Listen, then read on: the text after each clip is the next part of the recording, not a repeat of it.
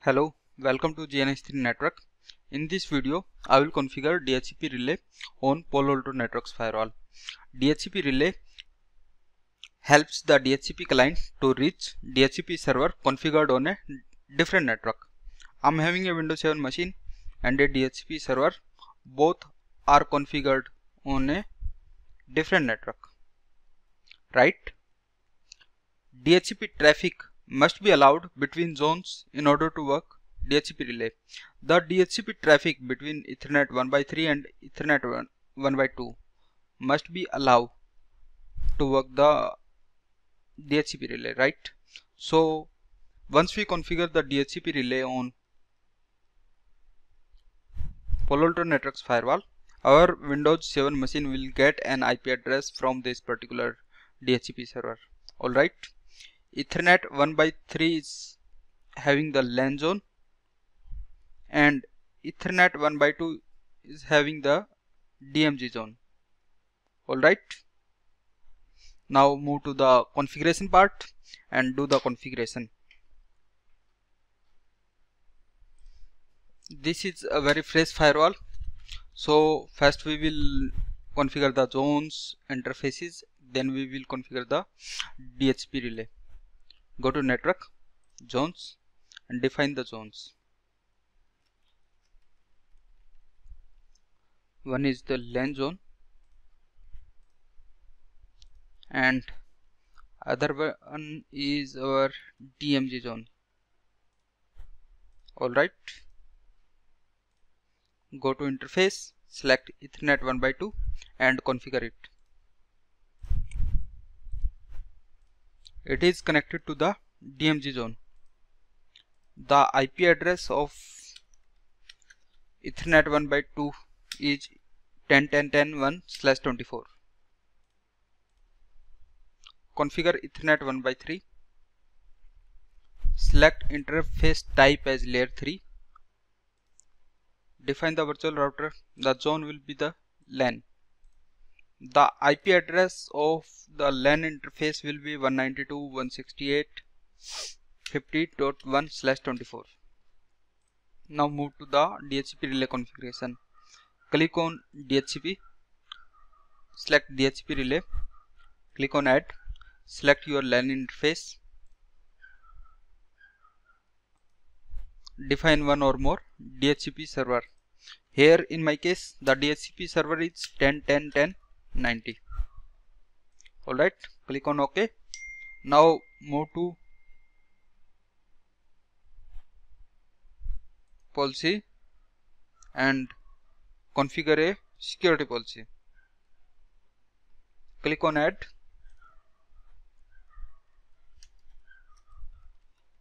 Allow traffic. Source will be LAN, destination will be DMZ, application will be DHCP, and the action will be allow. Click on OK. That's it. Now to make the changes, I'm doing the commit.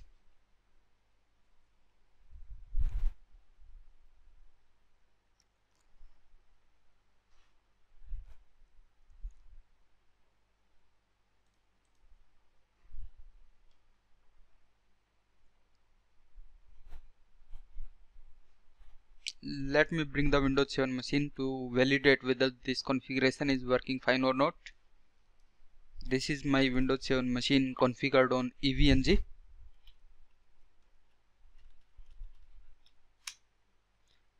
This interface is connected with Palo Alto Networks Firewall. Currently it is disabled and I would like to show you the DHCP settings. So it will get an automatic IP address and DNS settings from a DHCP server, right? Let me enable it and wait.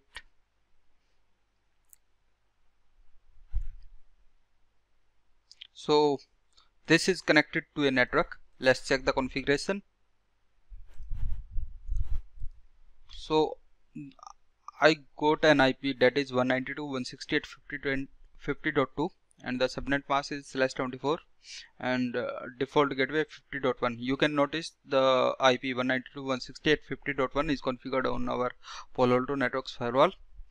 We got the DNS server as well, and the last thing you can notice the DHCP server. Here the DHCP server is 10.10.10.90, which we define in DHCP Relay configuration on Palo Alto Networks Firewall. Now go back to Palo Alto Networks Firewall. I would like to show you some logs. So you can see this log, the application DHCP, and the source is the my LAN interface IP, not the Windows 7 IP, because that particular machine don't have any IP address. 192.168.50.1 that is configured on our LAN interface. This request on behalf of particular Windows 7 machine to the DHCP, that is 10.10.90 on particular port UDP 67. That traffic is being allowed through allowed traffic rule that we created, right? So in this way we got an IP address from the DHCP server configured on DMG. Please like this video and share this video, and please do subscribe my YouTube channel. Thank you.